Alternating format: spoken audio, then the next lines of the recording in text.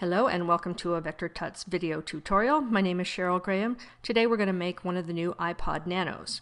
This tutorial will be in two parts. In the first part we'll use Illustrator's 3D extrude and bevel effect to construct the body of the Nano, and in the second part we'll make the icons and the screens, and then we'll put it all together. Okay, let's get started. First, take the rounded rectangle tool and draw out a thin rounded rectangle. I want to change the degree of the roundness, so I can do this on the fly by pressing the up or down arrow keys.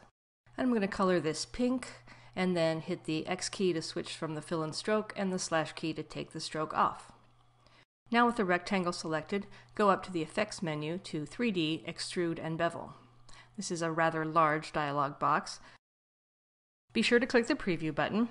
And then this drop-down menu at the top contains several presets. And we're going to start with one that is called Off-Axis Top. With that as a starting point, you can then move this cube around in space and see your changes update in real time. Now I want to make this more or less square, so I'm going to increase the extrude depth here in this section. That's about right. And it looks a little bit funky because it's supposed to be going back in space a bit, so I'm also going to increase the perspective to make that look like it's receding just a little bit. Now we're going to give it some shading, and if you don't see this section in your dialog box, click More Options up there at the top. These various controls have to do with how the light behaves and how the object is shaded. If you change the highlight intensity, it'll get a little brighter, of course, and I'm going to increase the blend steps to make a smoother transition between the shades. Here I can move the light source around, and as you can see, if I move it to the left, the highlight shows up a little bit better.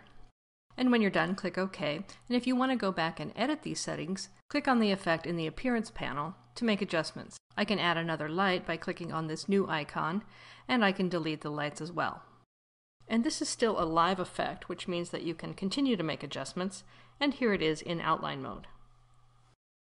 So if you want to save these settings to use for another shape, there's not really a way to copy them, but what you can do is create a graphic style. Simply drag the object onto the graphic styles panel, and by the way, if the panel is not visible, you can just hover over its tab to bring it up. Double-click the style's thumbnail and give it a name if you like, and now you can apply these settings to other objects. I need to create the buttons on the top, for example, so I'll draw a circle, a perfect circle with the ellipse tool, and then click on the graphic style in the panel, and it takes on all of those attributes. Now, of course, we don't want it to be that long, so I can click on the name in the Appearance panel again, and I'll change the extrude depth to about 3. Now I can change the color and move it into place. Then I'll hold down the Option key and drag to make a copy, and then maybe bring up the dialog box again to do some fine-tuning. Now I want to create the slider switch on the right, so I'll draw another rounded rectangle, take the eyedropper tool, and pick up the attributes of the existing buttons. I could have created another graphic style, but this is a little bit faster. You can zoom in and do some fine-tuning. And now we want to create the chord. I'll draw another perfect circle, and I have a graphic style that I did create for the buttons, so I'll apply that. I want to make it longer, so I'll increase the extrude depth, and then change the color to white.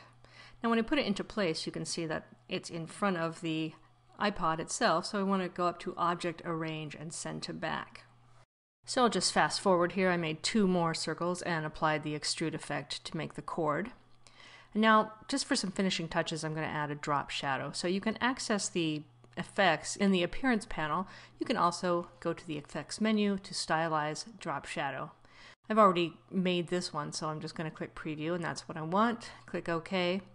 And then select the other 2 parts of the chord and apply that drop shadow to those.